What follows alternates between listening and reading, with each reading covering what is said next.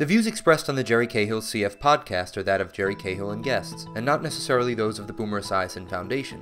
Nothing on the Jerry Cahill CF podcast should be considered medical advice. Such advice can only be given by a physician who is experienced with cystic fibrosis. The Boomer Esiason Foundation, Jerry Cahill and guests cannot be held responsible for any damage which may result from using the information on this podcast without the permission of your medical doctor.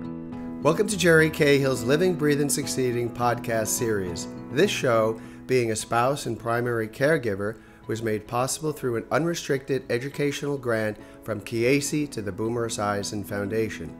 Today you'll meet Laura O'Donnell. She is a data analyst at a local hospital and happily married to her husband Kevin for over 5 years.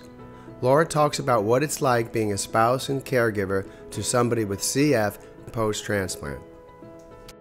When you take on the role of spouse and when you accept being a significant other or a spouse or whatever to somebody with CF and transplant, I think that's one of the aspects that you learn to deal with, is that they'll always come first because their health is such an important part of your life, and what affects him affects me.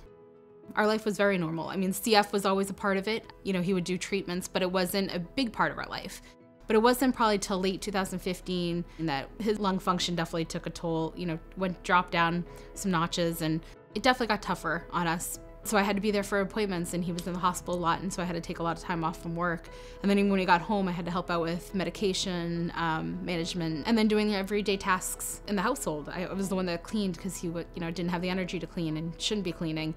I was the one taking out the trash and paying the bills, and so a lot relied on me just because he was getting so sick. They said he should be listed, he's sick enough to be listed, and he said he wasn't ready to. It wasn't until about a year and a half later that he said, you know what, I think I'm ready for this. I think I'm ready for transplant.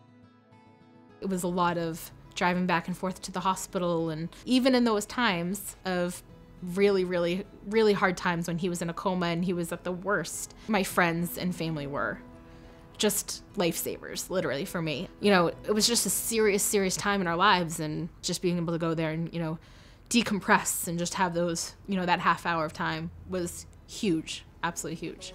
The advice I give to any spouse going into, or any significant other going into the world of transplant at end-stage CF, is to find out as much as possible about transplant, because it really helped me, and I would say also to really connect with others who have been there, because that has been invaluable to me.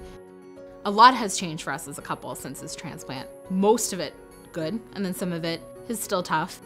I will say the best things is just being able to do things. I come home now from the grocery store, and it seems like a little thing, but he's out there helping me carry in the groceries. That was not our reality when he had end-stage CF. That was not something he was doing years ago.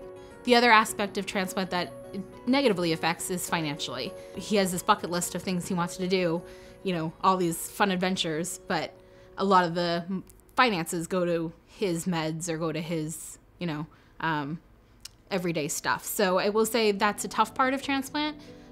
It's expensive. It's funny, post-transplant, the one thing that we do that we never really used to do, and that's really fun, and it sounds ridiculous, is sitting on the couch and watching TV together. We have our TV shows that we watch now, and that just seems so trivial because that's something that probably every couple takes for granted, but that wasn't something we were able to do beforehand. He's doing great now, and luckily I learned that the R word isn't always as scary as you think it is. I mean, people tell you about the word rejection, and you get so scared because the word rejection sounds scary. It is funny, now post-transplant, I do think I have a little breathing room to think about me first. Having me time was really non-existent, I would say, just little bits and pieces here when he was going through things, but now I can focus on me more, which is nice. I guess what keeps me going every day and living this life is that we're living the life of post-transplant. It's just going on trips together and his zest for life now post-transplant. All the things he wants to do.